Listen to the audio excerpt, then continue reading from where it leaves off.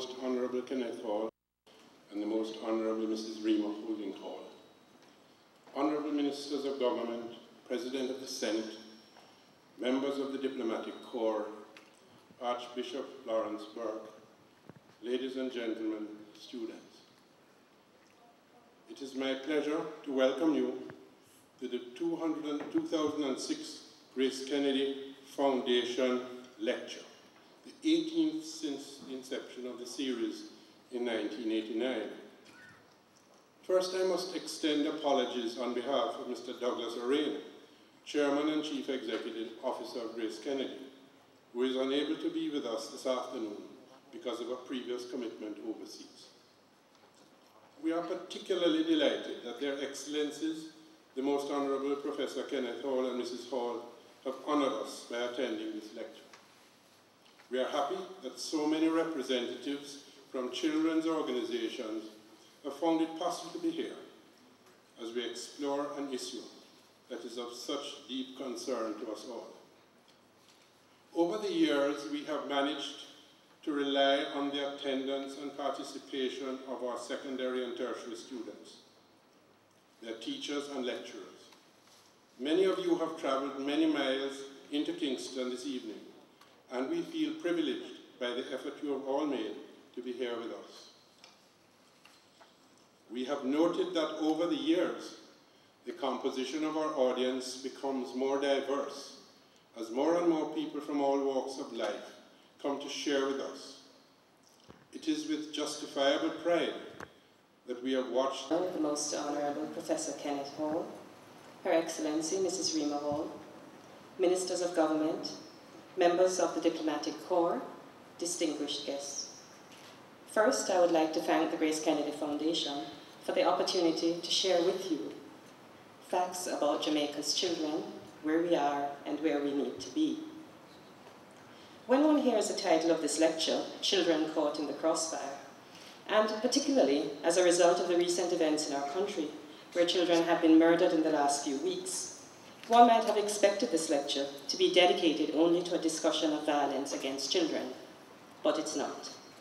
It's not because violence against children is an endpoint, not a beginning. It is an endpoint of a society that has placed children in crossfires of different types over time.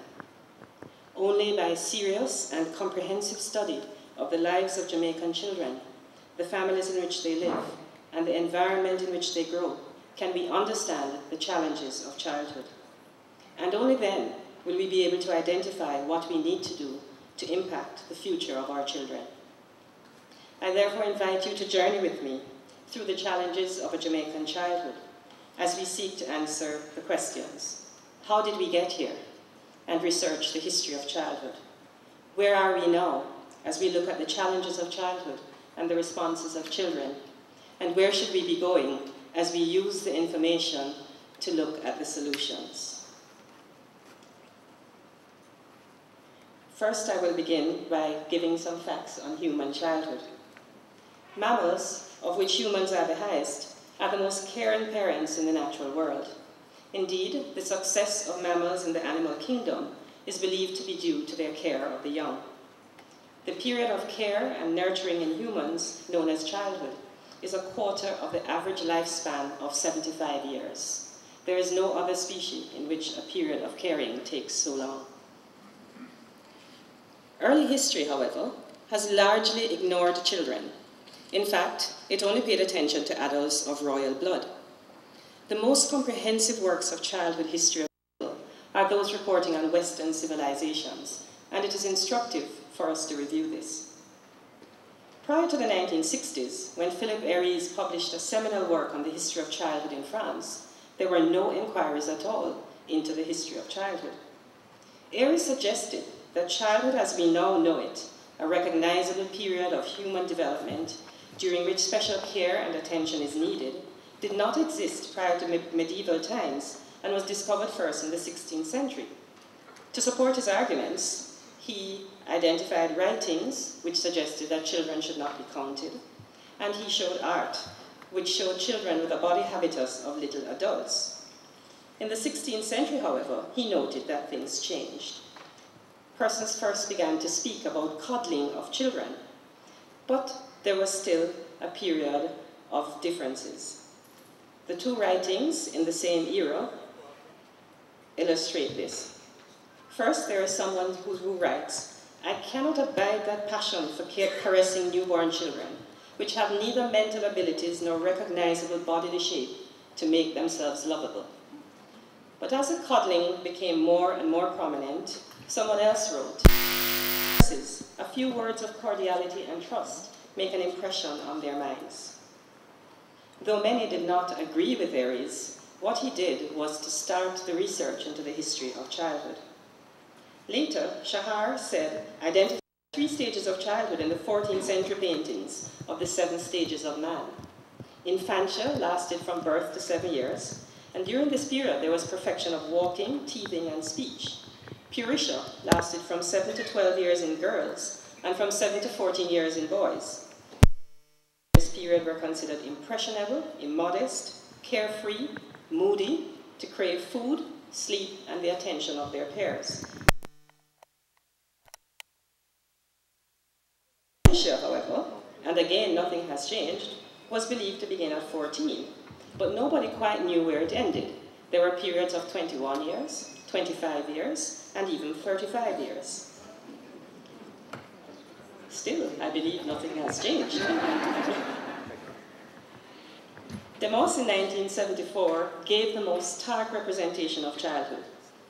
He wrote, "The history of childhood is a nightmare from which we have only recently begun to awaken. The further back in history one goes, the lower the level of childcare, and the more likely children are to be killed, abandoned, beaten, and sexually abused." He identified 6 stages of parent-child interaction as they emerge throughout history. And I'm going to spend a little time on this to show you how recently it is that we have really started paying attention to children. Infanticide was very common from antiquity to the 4th century, and was supported by prominent persons such as Aristotle. It was used to control family size, to remove disability from a community, and to appease gods. Not until AD 374 was infanticide regarded as murder. When it was quickly replaced by abandonment. There was permanent abandonment and there was temporary abandonment. Permanent abandonment occurred when children were exposed. They were left on street corners and in the woods. Some were taken by families who wanted children, and others died. This was the beginning of foundling homes, when the church opened homes where people could leave children with anonymity being maintained. Some persons left little tokens so that if life got better for them, they would be able to reclaim their child later on. The mortality rate, however, in these homes was high. Many children died. Other children were sold as slaves. But there was also temporary abandonment among the wealthy. Children were sent away from their homes to be wet nursed for periods of 2 to 5 years because both mother and father considered nursing degrading and disgusting. When children were sent away, the mortality was quite high. They were sent to poor rural communities, and the mortality was high, but the practice still continued. In the ambivalent period, children first became a part of parents' lives, and paintings first began to show children at the feet of their parents. But they were considered beings that needed molding. They were swaddled and wrapped to prevent them from hurting themselves, but it was also to prevent them from animalistic behavior such as crawling. Children were beaten, they were given enemas to remove evil material from them, and they were also sexually abused. The intrusive period saw the first major change between parent-child relationships. Children were first considered then to be less threatening to others and less dangerous to themselves. Parents became closer to children, but they tried to control their behavior by controlling their minds. Children were now nursed, they were hit regularly, but they weren't beaten mercilessly.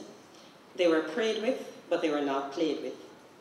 This was also the time of the Industrial Revolution, when child labor was necessary. Persons moved into cities and created the modern phenomenon that we now know as street children. Indeed, it was the presence of street children that led to public schooling being commenced, because the street children had high levels of antisocial behavior because of their unstructured free time. In the socialization period, children were first regarded as a resource to be cherished and celebrated. In Europe, this first began in the middle class, but public schooling and child labor laws allowed the belief to move through the rest of society.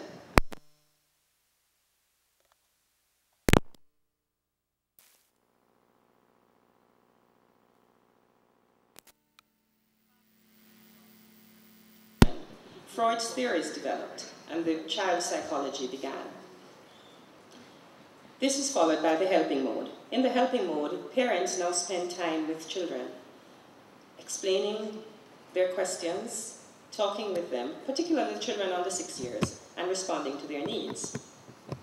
DeMoss noted that this pattern of behavior was not necessarily the same in other cultures. So we went, next slide, to look at childhood in Africa. Because Africa has an oral tradition, there is very little written, and what is written in the very early years is so racist that it is not warranted, really. Yeah. But the first real work on childhood in Africa was done by, and I'm not very good at French, so Mesu, in the 1980s. He noted that African children were on the lowest rung of an age-dominated society and were valued mainly for obedient work in family and communities. Infanticide was practiced, but there were rights for infant survival because children died from infectious diseases so early. In comparison to what was happening in Europe, skin contact was encouraged and breastfeeding occurred. However, there was sudden weaning of children, and once children were weaned, they were expected to contribute to the domestic life of the home, and they were under the instruction of older children. Rites of passage signal the end of childhood. That occurred in different countries between the ages of 12 and 18 years. These rites of passage included temporary seclusion, body incisions and tattoos, cutting of genitalia, or celebratory feasts. Now, what about a history of our own childhood, a childhood in Jamaica? This has not been researched in detail. However, there is some information that is available. In order to look at what has been happening to children in Jamaica, a review was done of legislation and a review of newspapers. Both international treaties and actual laws were looked at, and they were separated into those laws that occurred pre-1962, pre-independence. Laws in the 1800s did not make any specific reference to children. The first specific reference to children was in the Geneva Declaration of the Rights of the Child. This first recognized special care that was necessary for children, and there were 5 principles. Children should be given the means to attain normal development. Nutrition and health care should be given to orphans and children with special learning needs. They should be the first to obtain relief in distress situations. They should be put in a position to earn a livelihood. And finally, they should be taught that their talents were to be used to help their fellow man.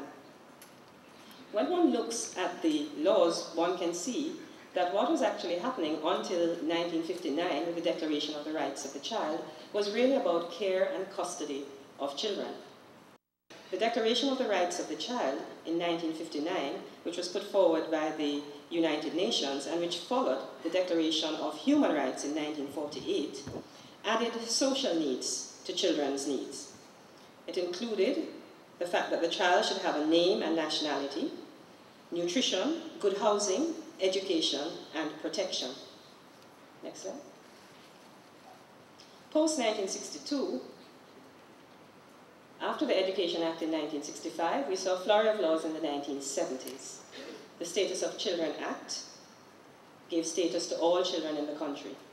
In 1979, we celebrated the International Year of the Child. The International Year of the Child was to mark 20 years since the Declaration of the Rights of the Child. In 1989, 30 years after the Declaration of the Rights of the Child, the United Nations put